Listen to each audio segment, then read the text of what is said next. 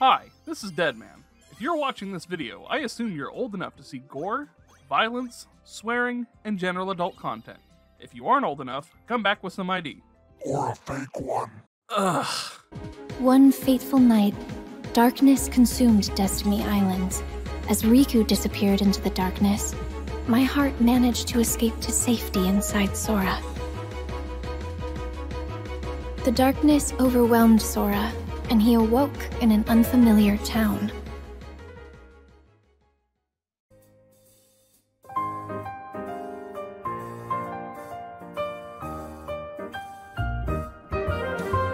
Dearly Beloved is always a win, especially when it's jazzy.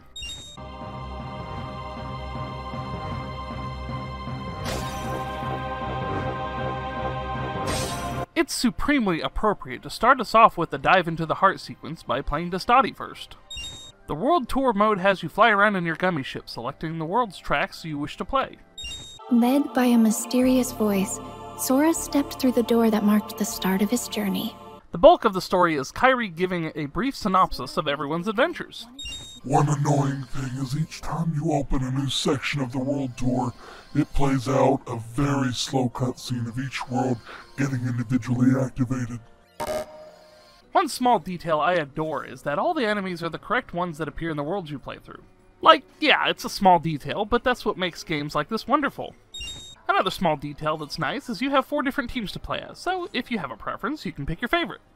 So it's hard to quantify with the video, but one thing that's bad is not knowing what instrument of the song is going to play next, and it's really only a problem if you've been listening to these songs for, say, 20 years and know them all by heart. As is, it's not really a big deal, so no points knocked off or added. Maleficent and Pete were causing all sorts of trouble with their plan to take over the real world through the datascape. Data Sora drew power from the connections with his friends in his heart, and used it to fight and forge a path forward. He defeated Sora's Heartless, the bug in the data that had corrupted the journal. You know, it's things like this that are nice. Even though Coded's adventure wasn't as important as some of the others, it still gets a section in the recap. Yeah, people shouldn't skip any of the games. You're right, they are important. Just like... No, don't bring it up again. I'm gonna ignore that and press on. The Kingdom Hearts 3 songs are a bit of a letdown since it's just the world songs, but more importantly, the scenes that play over the songs are way too distracting. You know I love me a point of no return. As with most Kingdom Hearts games, the big main important plot details happen at the climax of the story.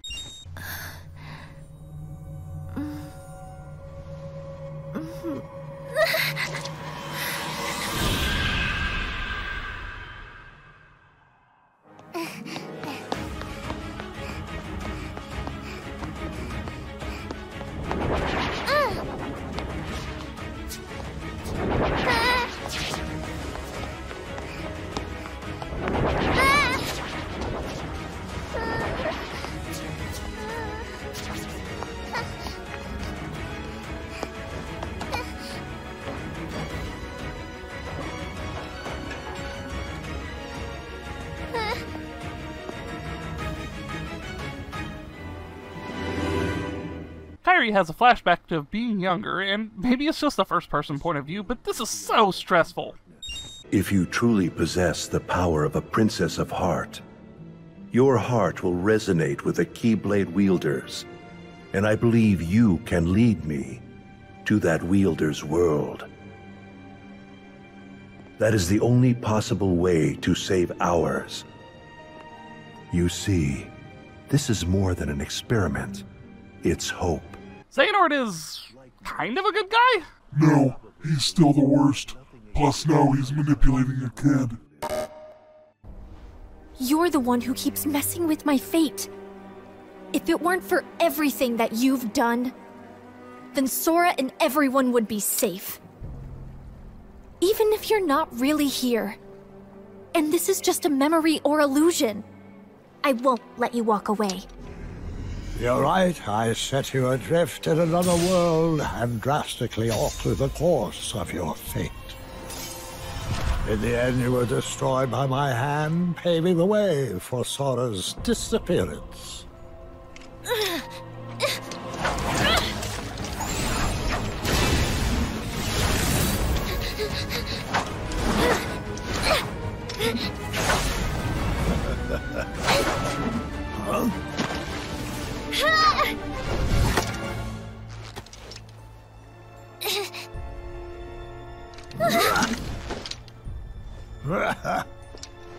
You've become quite the Keyblade wielder.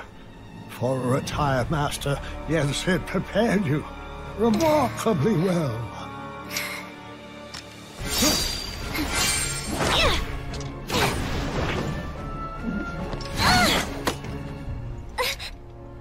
Kairi is fierce, and even if she's not strong enough to take on Master Xehanort solo, she's still super brave.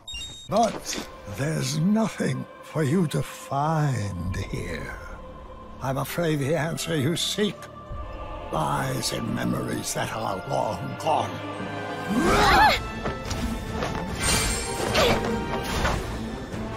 I have had enough of this!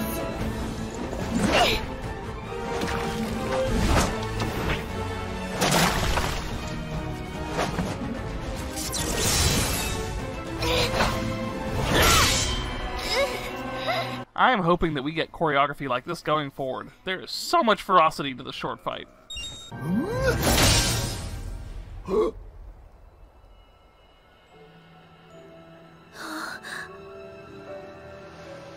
Ah, look who joined us.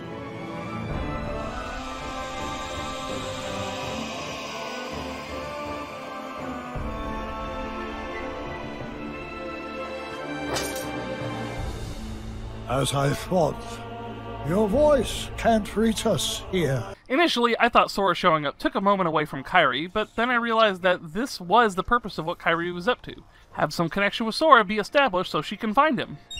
The three realms of our world, light, darkness, and between. These are all places we can travel to, because they are on our side. This also includes the worlds of memories, data, and dreams. If I am correct, then this other side of our world, from which voices cannot reach, must be a place outside of our reality. Namely, it must be unreality, or fiction. Sure, fiction seems a little silly of a label, but relative to the characters, it is fiction.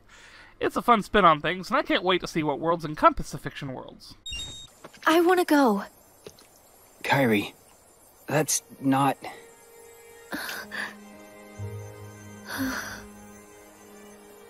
Yeah, I know. I want to go with you. But I know that I can't. I need to finish training. I need to become stronger. And when I do, I'll be right there next to you and Sora. It sucks that Kairi doesn't get to go with Riku on this adventure, but you gotta respect that she knows she needs more training. Of course, the end credits are a song you can play through. Riku went alone? But that's way too dangerous! I have to go after him now! Wow! Do not be hasty, Mickey. Mickey is a ride-or-die bestie. I task you with the investigation of this new world, and how it is related to the ancient Keyblade Masters. But how?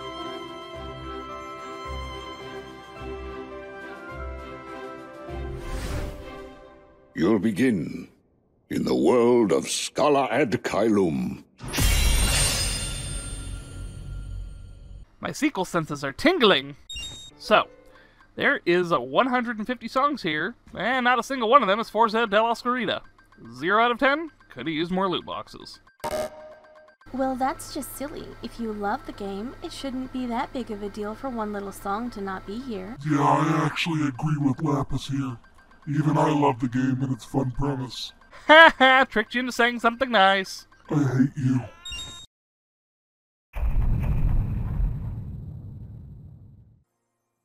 It has more skyscrapers than any other city I know. That must be it. Melody of Memory is actually my favorite Kingdom Hearts game, because of the music. I'm only half joking. This game was a fever dream, because sure, this is absolutely something I'd want to play, but never thought it would actually happen. Also, a little fun fact is, while meaning sky in Japanese, Kairi also means melody or song in French, so that ended up working out amazingly. The shortness of the video is directly proportional to the shortness of the story, but this bit of story was meant to cap off the Darkseeker saga, and nothing more. I remember being confused that people wanted more from the story, but I pretty much assumed it would be like this, and I think it's all the better for it, as we get a bite-sized adventure meant to be an epilogue. The music is obviously awesome, as it encompasses the majority of the Kingdom Hearts OSTs through the years. The gameplay isn't too exciting, but it's so cool to be able to play through songs that I've listened to since the series' inception, and I think I had an edge playing some of them since I have obsessively listened to these songs for so long. In closing, I truly love this game as a close to this saga of Kingdom Hearts. I have no idea what lies ahead, but I'm ready for it. Here's to another 20 years to my favorite series ever.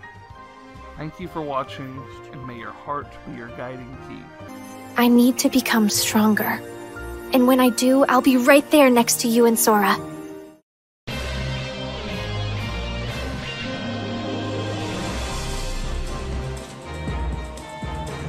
I didn't think it would end this way. End? No, the journey doesn't end here. Death is just another path. One that we all must take.